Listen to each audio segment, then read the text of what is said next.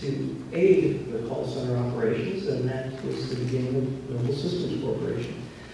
I wanted to give you two little personal facts about Jed. He is a person that has a can-do attitude. If he sees a problem or an opportunity, he will jump on it and do it well. Here's a first example. Many years ago, he was featured in Delta's magazine as one of the flying colonels, if you remember that. But the problem was he was spending too much time waiting in airports. So he found a good way to solve that. He got his own pilot's license, bought his own jet. So now he doesn't have to wait in airports. He just flies wherever he wants to. Another thing about Jim, about seizing on opportunities, he is very adept at looking at the technology, looking at our customers, figuring out here's an opportunity where we can help the customer through our technology. And out of the 145 patents that Noble Systems holds, 32 of them named Jim Noble as inventor. So he's a very prolific inventor, smart, and generally a good all-around guy. Please welcome Jim Noble.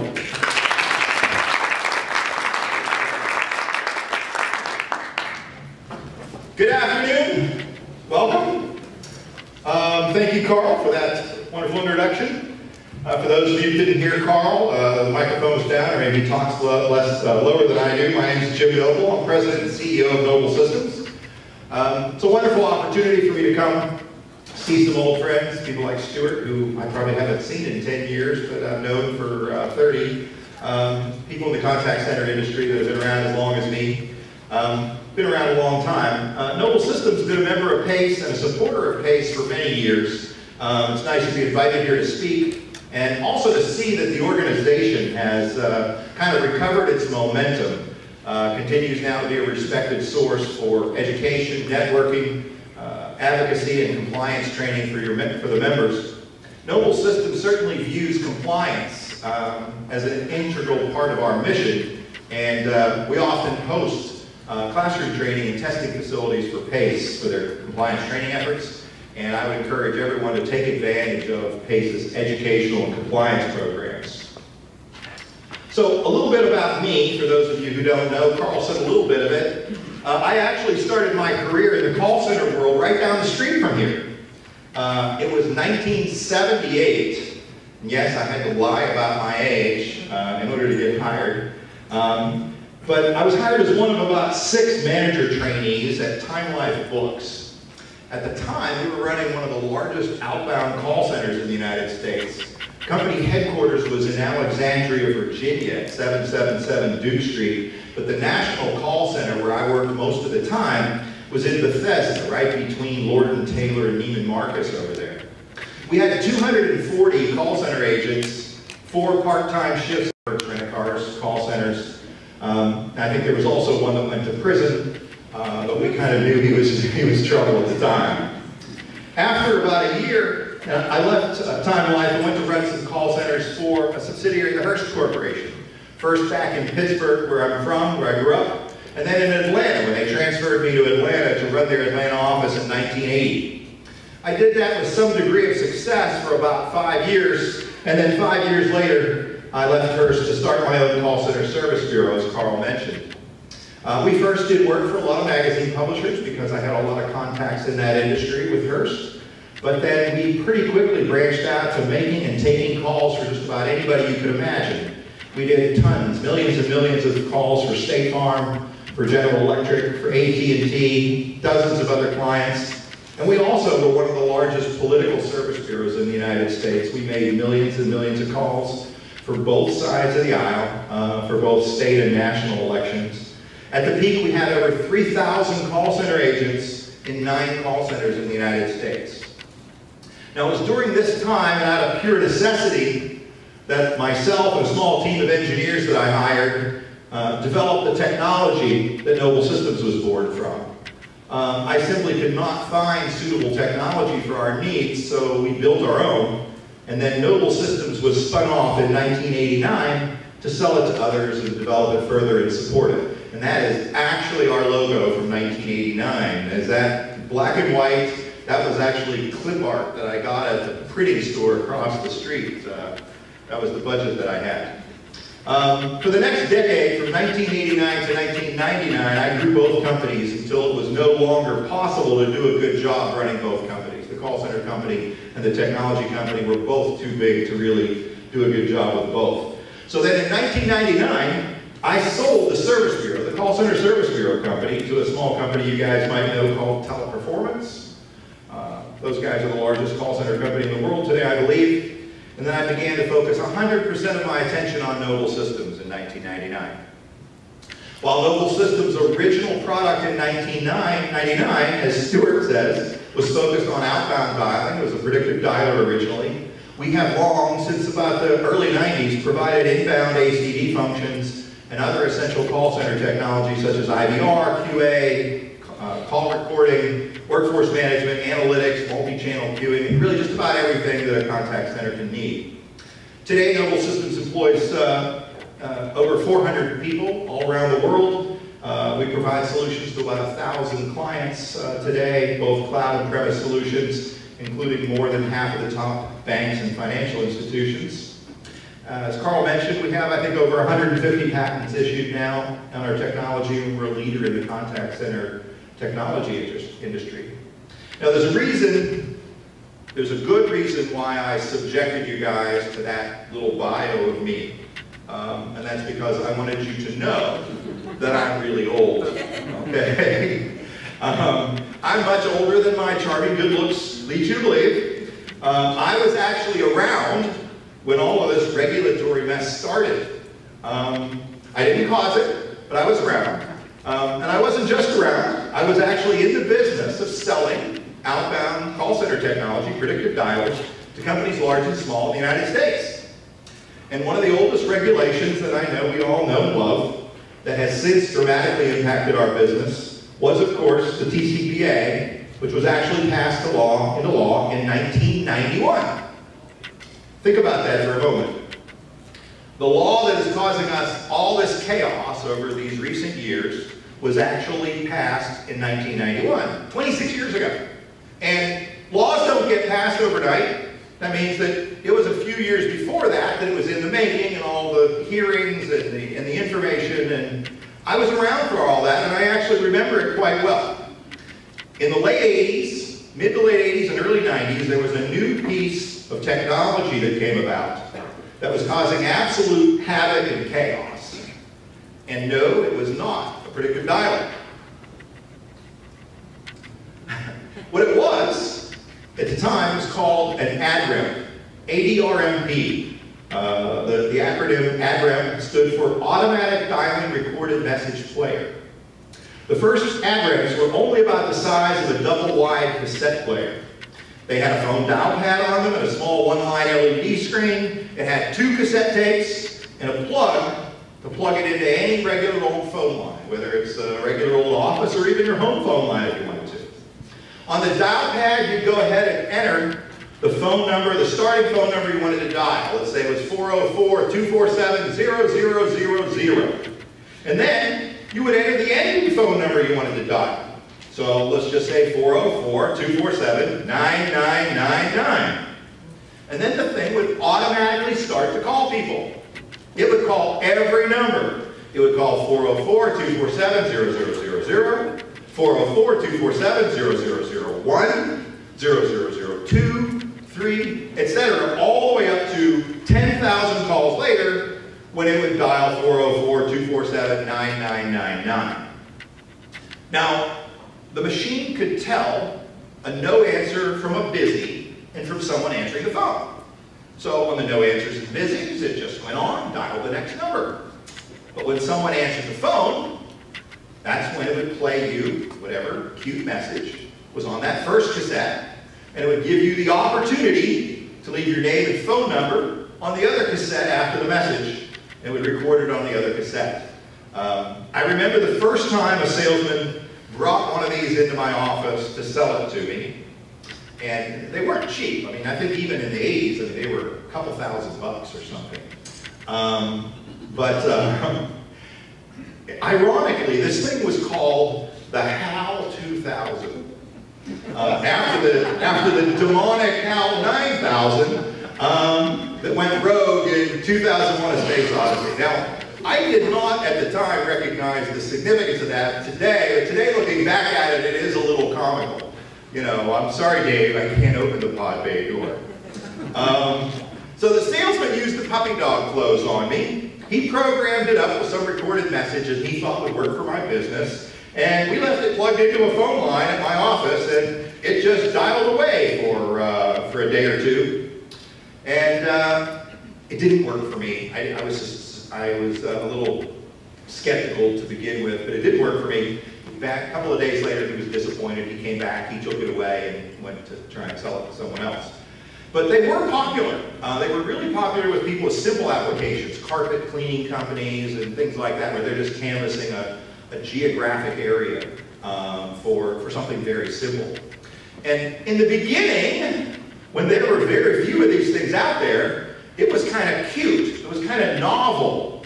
If you'd never been called by a computer before, I mean, I know it's almost impossible for people to imagine today. I mean, you know, almost every phone had a cord on it when I grew up. So it's, you know, but you know, when you get a call and it says, you know, you answer the phone and says, "Hi, my name's Hal 2000 and I'm a computer and I've been programmed to deliver you this important message."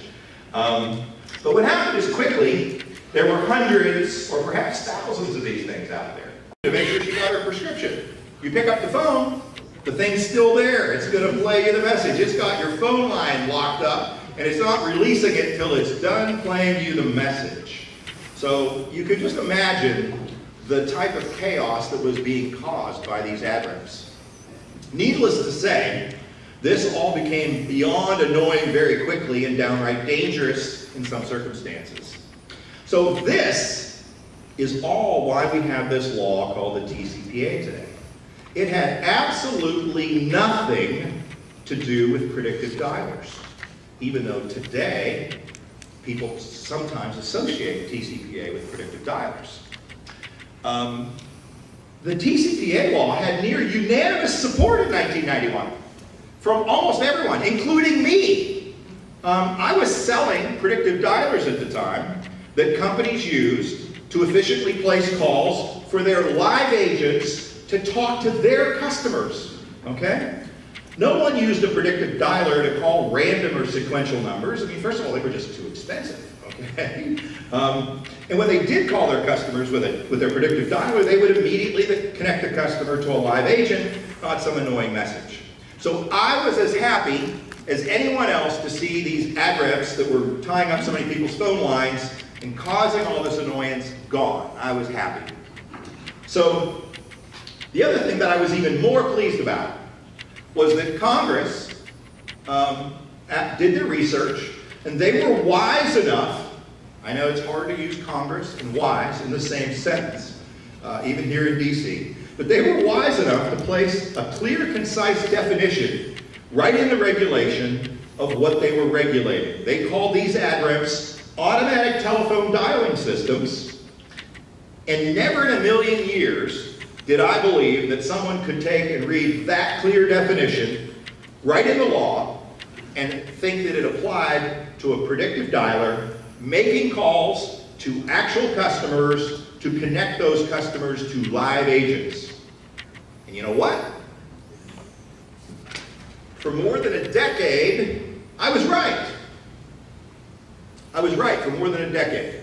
From 1991 until 2003, 12 years, no one, not even the FCC, asserted that a predictive dialer calling customers to connect them to live agents was an auto dialer under the TCPA definition.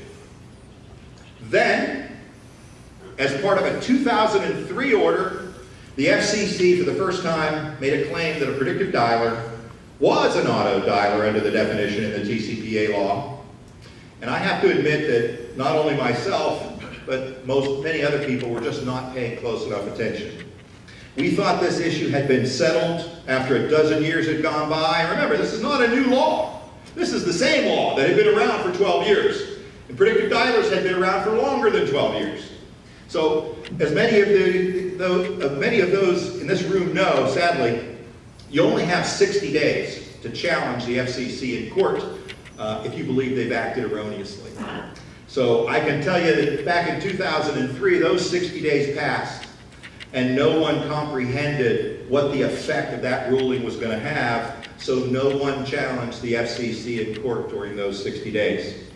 Most people, most of us, did not even begin to envision that over the next decade, cell phones would overtake landlines and become the communication device of choice and the sole communications device of millions and millions of Americans. No one imagined the hundreds and hundreds of millions of dollars that would be extracted by trial lawyers bringing class action suits against hundreds of the largest companies in America, not scammers, not illegal robocallers, but legitimate businesses who are simply trying to conduct business by calling their own customers for legitimate business reasons and connecting them to live agents using predictive dialers. But between 2003 and today, things have even gotten worse, not better. The FCC has taken numerous stances to try to torture the clear, concise definition in the TCPA law to continue to use that law to regulate predictive dialers. Equipment which automatically dialed numbers, or equipment that dialed them from a list, or which did not involve human intervention, became an auto dialer according to the FCC. Finally, the FCC stated that equipment really did not even have to actually dial numbers using a random or sequential number generator, but it only had to have the ability to be modified to do so. If it could be reprogrammed via software to do it, then it had the potential capacity to dial random or sequential numbers, and therefore it was an auto dialer. Any iPhone, as you know, or Android phone can be programmed to do that. And that means that using your smartphone to call another wireless user without their consent is violating the law. And if that girl you called doesn't respond, and you send her a text message, that's another violation. Now you're up to $1,000. So, in fact, every phone sold today, wireless or landline, incorporates a programmable computer of some form. So, finally, the industry finally revolted in what was this recent blatant overreach that the FCC has tried to mutate again based on the original law from Congress. And that's where we ended up with, thankfully, the appeal to the DC Circuit. I applaud PACE for joining the effort on this appeal, and I'm cautiously hopeful that the courts will give us have some wisdom to grant us some relief based on this overreach. Today, as many of you know, TCPA actions have become one of the most common lawsuits filed. The ambiguity inherent not in the law itself, but in the FCC interpretations of the law, have left many legitimate businesses confused as to whether their systems are going to be construed as an auto dialer in court. Plaintiffs' attorneys took full advantage of this, as you're aware. The sheer number of TCPA lawsuits have clogged many district court dockets. The actions of the FCC have also altered the landscape within our industry in another way, which perhaps they hadn't intended. As I said, we in the industry, I don't think even began to appreciate what was going to happen, what the effects were going to be over time of that 2003 order when they decided that a predictive dialer was an auto dialer under this law. And so we got caught and didn't step up and didn't file an action within 60 days. That time, it wasn't going to happen again. So I can tell you that as an industry, we are certainly going to be on alert now for anything that's coming out of the FCC that's beyond their authority, and not going to be afraid, I would hope, going forward to file further actions if we need to. So that's really what we need to do. Now, to be fair to the FCC, the TCPA regulations have to be considered in light of the robocall problem. Now, I don't like that word robocall because it's unclear exactly what's meant. The definition used by the FTC is not the same as the definition used by the FCC, and further, even the FCC has used different definitions of robocall in different proceedings. So to me, A robocall is a computer-generated call that plays a recorded announcement. And unfortunately, many times, to perpetrate a fraud, it's not a text or an email or other type of communication, but many robocalls are illegal. But there are also many other forms of illegal calls which don't involve a recorded announcement. Many of us, including me personally, have gotten illegal calls that involve a live agent. Many times they're spoofing another number where they're trying to defraud you. One of the most popular of those is people calling you up, displaying the IRS's number, and claiming to be calling from the IRS and demanding payment. Millions of Americans have fallen from that one, and it didn't involve a pre-recorded message. So these illegal calls have become a scourge on the public, and the solution in the past, sadly, has been to heighten enforcement, broaden the interpretation of the TCPA, and try and rely on the trial lawyers extorting money from people and increasing fines. But none of this has worked. The problem persists, and the FCC and the FTC repeatedly inform us, I understand even earlier today, that the robocall complaints continue to be their #1 complaint. Legitimate businesses would like to eliminate these illegal calls as much as anyone else, and certainly as much as the government. These legitimate call center operations usually are the ones that suffer and get the blowback frequently caused by the illegitimate people making these calls. Many times these illegal operators will piggyback off the good name of legitimate companies. So this brings us to the FCC's most recent initiative, the Robocall Task Force, which in my opinion should be a task force focused on only illegal calls. Illegal calls. But the FCC has decided to broaden it a bit on the scope, and they want to include legal calls that are unwanted calls. We won't get into the definition of that. I want to share my perspective on this issue because it's a major initiative which already has disrupted our industry and will likely have the greatest impact on our industry in the coming years.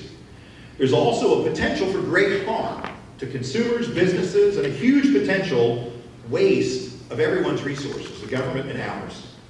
And there's, worse yet, there's a potential here for distracting us from focusing on stopping illegal calls. Now, we've heard from recent press releases of the FCC how they recently shut down some scammers making massive numbers of calls. And there were some 100 million calls or something, they said. They were so proud of that. These scams originate in the United States and outside. But I can tell you, even with that 100 million call supposed scammer that they shut down, no matter how quickly the FCC addresses one of these, another scammer pops up. As much as we would like to think otherwise, neither the FCC nor the FTC is capable by itself of resolving this problem to the public's satisfaction. They're not able to. These scammers flourish because of one reason. They can originate calls without being tracked. We're a victim of our own advances in technology at the moment. By using today's technology, they can almost always use a calling party number, or ANI, that's not theirs. It's a process called spoofing. Now, spoofing is not always bad. Many large call centers need to use spoofing because they're making calls, legitimate calls, on behalf of a lot of different clients, and each client wants their own phone number to be broadcast when the calls are being made for them. So there's legitimate reasons for spoofing. You can't just say, oh, nobody can ever spoof anymore. That doesn't work. But today's technology allows the call originator to use any ANI value, whether they're authorized to use that number or not. That's the problem. With today's technology, somebody can insert a different originating number on a call for a legitimate legal reason, but the scammers can insert whatever number they want for their own nefarious reasons. And therefore they can impersonate the IRS by using the IRS numbers, or a neighbor, or a business, or whoever. The solution to this problem is to rip off the veil of anonymity from these people originating the calls. we need to identify where these calls are originating from. We let the carriers servicing those users know what's going on. The carriers, all the telecom carriers, require by their terms of service for their customers to originate calls in a lawful manner, and carriers will absolutely terminate people's service if illegal calls are being generated. There's an effort underway, known by the colorful term, James Bond-like term, acronym of shaken and stir. What this is this basically is a new technology inserted into our phone network that's based on validating the call based on the calling party's number being used. In essence, a call originating with a calling party number would be authenticated to one of three levels: either full validation, partial validation, or no validation. This technology would allow a track and trace capability to identify who authenticated the call. Not everyone would be able to authenticate a call. Telecom carriers would have to be approved to authenticate a call. And if a telecom carrier violated that, the rules, they could have that authorization revoked. You can think of this as a notarized call, where a service provider has basically notarized, vouched for the fact that that phone number that's being sent with the phone call is owned by the people that are sending it. So a service provider authenticating calls, as I said, incorrectly, they'll be found out and their authorization will be revoked. And service providers will have a strong motivation to make sure that the calls being originated on their network are valid and that have been properly authenticated. Calls that are not validated may simply go to voicemail, or maybe they won't be answered. Calls that are determined to have been incorrectly validated, as I mentioned, will result in a revocation of that service provider's ability to validate their subscribers' calls. So if you think about all the various types of illegal calls that would quickly diminish if each call's exact point of authentication could be identified. Imagine being able to identify the point of authentication of the call that's a bomb threat.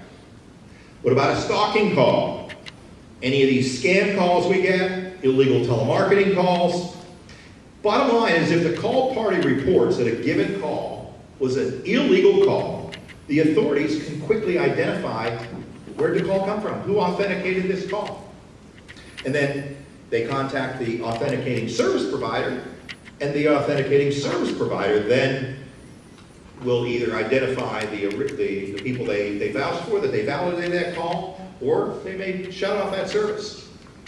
It can't always immediately pinpoint the exact call originator, but it will identify the network from which it came.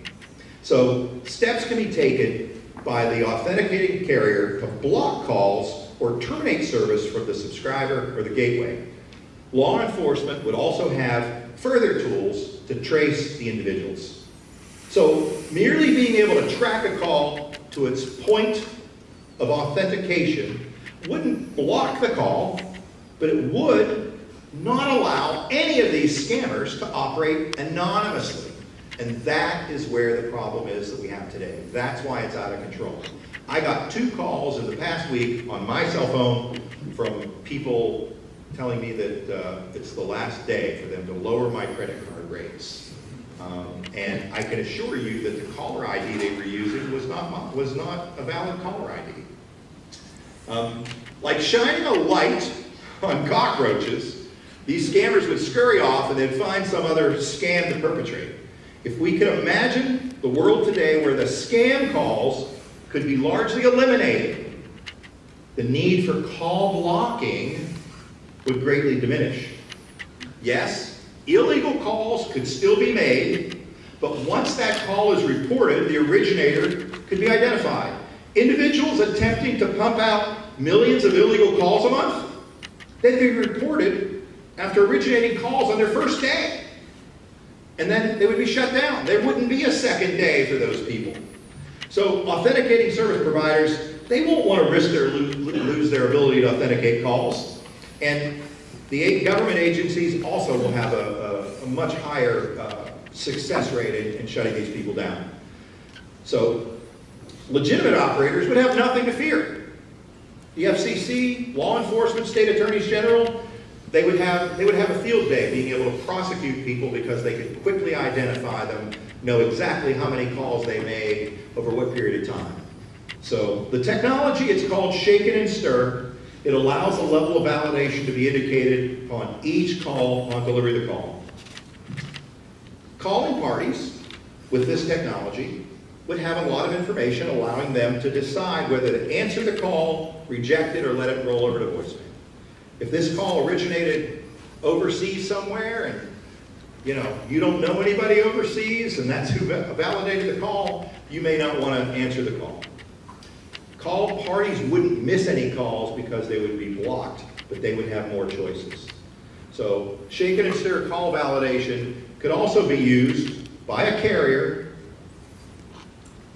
to perform call blocking, but that is fundamentally subject to the same problems we see today with call blocking. I don't envision that shake it and stir technology should be used for call blocking. I need to back up a bit and talk about call blocking, because shake it and stir would provide a whole other method of call blocking if we want to go down the call blocking route. But for many decades, telephone subscribers could subscribe to call blocking. Call blocking isn't new. You could identify a calling party number that you wanted blocked, and you've been able to do that for a long time. But what happened recently is the FCC in 2015, because they were panicked about all these robocalls, they extended the ability for a service provider, for your carriers, to block calls based on a particular type of call, such as a telemarketing call, and block all of these calls. In some cases, the subscriber is not presented with the call. Carriers just block it. In other instances, the carriers are allowing the call to go through, but they're replacing the caller ID with a label, such as spam or nuisance call. Is displayed on the caller ID. Prior to the FCC's change in that position, it was not legal. It was a violation of FCC rules for carriers to block calls other than requested by the subscriber. So now the FCC is considering allowing any carrier, including the in-transit carriers in between, that's not even servicing the end user, to block any call from an invalid, unassigned, unallocated, or unauthorized number. And that was a nice list there. An invalid number basically is a number like 00000000000. You know, the concept is it'd be a number that shouldn't be assigned to anybody. It's not a legitimate number. An unassigned number is a real number, but it's allocated to a carrier, but it's not, nobody subscribed to it. It's been unassigned. An unallocated number is a number that's not allocated to any carrier. It's unauthorized and it should never be used to originate a call. Such as the IRS's number has been used in various scams. Now, these calls could be blocked by using a database where the list of numbers that should be blocked, the so-called blacklist. For example, unassigned numbers could be maintained in a national database. Each carrier updates the information on their unassigned numbers in real time. Anytime a call is observed using one of these numbers, it's blocked by the carrier handling the call, right?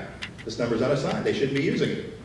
Now the FCC is considering defining such databases for unassigned numbers, unallocated numbers, and unauthorized numbers, and more recently, reassigned numbers. Now, we as a group and as a country have experience with one specific industry-wide database, don't we? It's called the Do Not Call, or DNC database. Now it took, from the time they passed the law, it took 10 plus years for the government to get the DNC database online.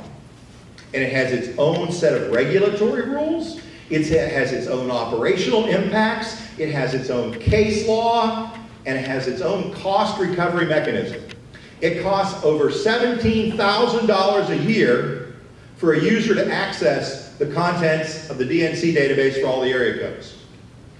Now, does anybody in the room believe that the Do Not Call database has stopped illegal telemarketing calls? I mean, it's almost comical. you know, people that are making illegal calls, especially being able to do it anonymously now, they don't care about the DNC or do not call database. So the service-specific blacklist that the FCC is considering simply will not work. They will not reduce illegal scam calls. They will not fix the robocall problem, not at all. Now, assuming carriers would be willing to share those unassigned numbers, which is a trade secret, and they probably won't, and assuming they would agree to mandate to use it, and assuming they would define the operational procedures to incorporate it, and further assuming that they would be willing to fund it somehow, which would probably come from us, then after all this is agreed to, what would happen? Scammers would simply stop using unassigned numbers and simply use assigned numbers, just like they do half the time now. The entire infrastructure would be obsolete and unused in one day. Similarly, defining a similar service for unallocated numbers and unauthorized numbers would also be obsolete before it's developed. In fact, a general blacklist database would eventually fail. Scammers today use random telephone numbers. They'll call you and they'll use your own number. I mean, how many of you have gotten a call where the caller ID is your own number? It's like, that's pretty cool. So I'm calling me. How am I calling me? You know, and the first time I saw it, it was on my home line. It wasn't on my cell phone. I mean, I was like, it took me about 5 or 10 seconds to figure it out. And then it was like, oh, these people have really gone around the bend. This is really good. I mean, who wouldn't answer the call when it's from your own number? You have to call it to find out if it's really you. I mean, right? I mean, just the curiosity alone. I mean, I'm trying to imagine the hit rates on those calls, right? So, I mean, but I don't get a lot of those, but I'll tell you what I do get a lot of. I get a lot of the ones that are called neighbor spoofing. Neighbor spoofing. And what they're doing is they're taking your phone number and they're just changing a few digits. So it's your same area code and next 3 digits, but they change the last 4. So, you know, if mine is, you know, 3898, they would change it to 3701. I mean, so you'd think it's like somebody that lives near you, and their number's almost the same as yours. It's really not. They just made that number up. Okay, they made it up. It could be assigned to anyone. They don't even know who it's assigned to. They're just making up a number that looks familiar to you so that you'll answer your call. But how would a blacklist work with that? Are you going to report your own number? Hey, this scammer called me from this number. It happens to be my number, so I'm going to put it on the blacklist. That way I can't make any calls. You know, that doesn't make any sense, right? Or if they call you from like one of your neighbors' numbers that they've inserted, are you going to have all your neighbors' numbers blocked too? It just doesn't work. Blacklists just don't work.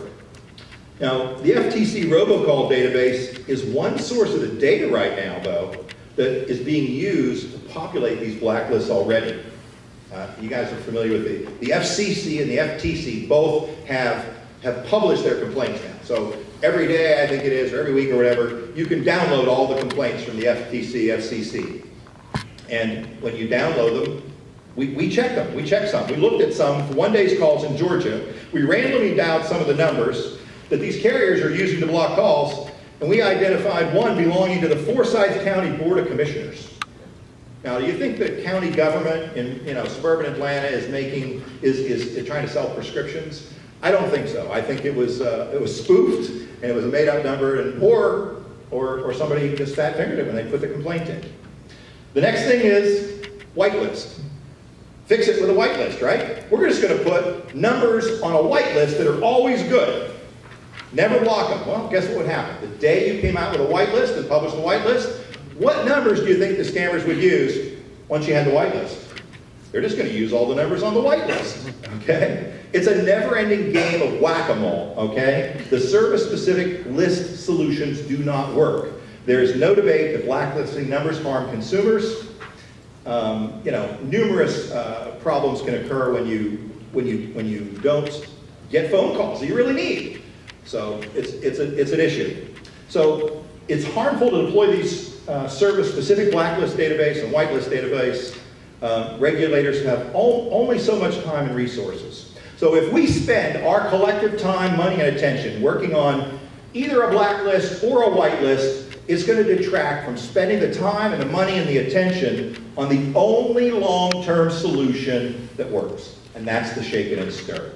If we can't identify and rip the veil off of these people that are making the calls, there's not going to be any way to stop them. If all we have to show in 3 to 5 years is a couple of databases, some whitelists and some blacklists 3 to 5 years from now that have no effect at all, robocalls just keep going up and up, nobody's going to be happy about it.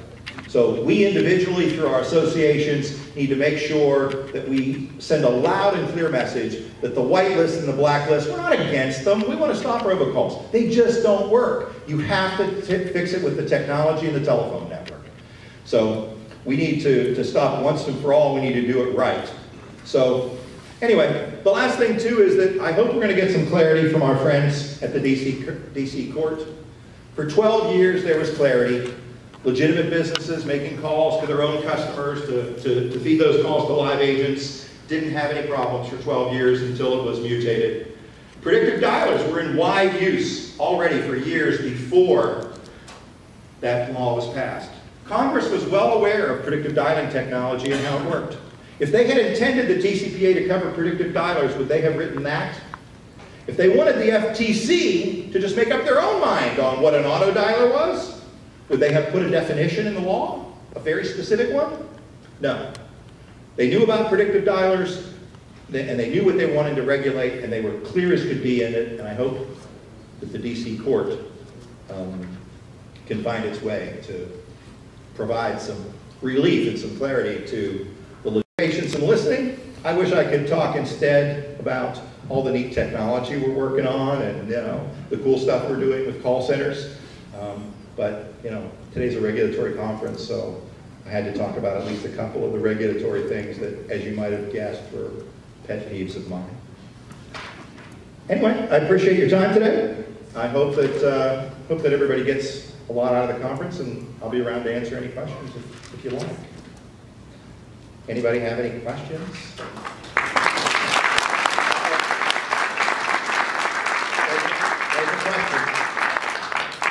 We have time for 2 questions. 2 questions.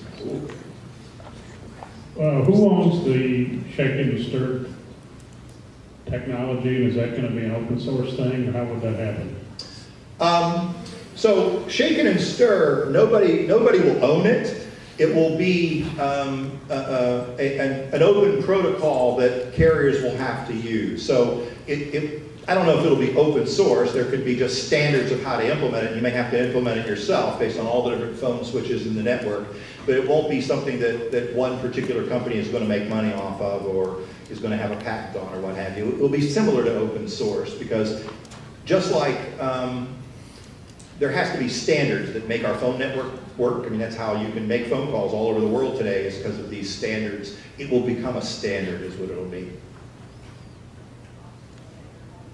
Now, in the idea that shake and store or something like that is going to roll back or eliminate spoofing, in the insurance industry, we're required by law to purge. Essentially, if we're using an outside call center, we have to spoof. It has to be a number that comes into our building. Is that going to be eliminated with this? No. In fact, you'll be able to do all the spoofing you want. It'll just be that you will have to go through a process with whatever telecommunications carrier is taking those calls from you, and there will be a process where they will validate that you own those numbers you're spoofing. Now, where you'll run into a problem is if your telephone carrier has in their database, in their records, that your insurance company owns these 100 numbers, if you try and originate a call with a number that's not on that list of 100 that you own, that somebody else owns, I hope they block it. Yeah. That's what I would want them to do for me if I was me, because it would be a mistake. So legitimate people making legitimate calls with spoofing whatever number, as long as they own the number, you don't even have to own it, you just have to have permission. A lot of times, a service bureau is making calls for State Farm Insurance, and State Farm wants one of their numbers on there, so if people dial it back, it rings into one of their call centers, right? As long as you'll end up having to provide to your telecommunications carrier the proof that if you don't own the number, that you have permission to be using the number to originate calls. So it just validates the, I mean, right now it's the Wild West. I mean, like I said, we got ahead of ourselves on technology. The ability to insert any originating phone number that you want is great, until you have this. We didn't think about what the bad people would do with it, you know? We gave the bad people a big stick, big gun. Any other questions? Thank you very much, Jim. We appreciate your time today.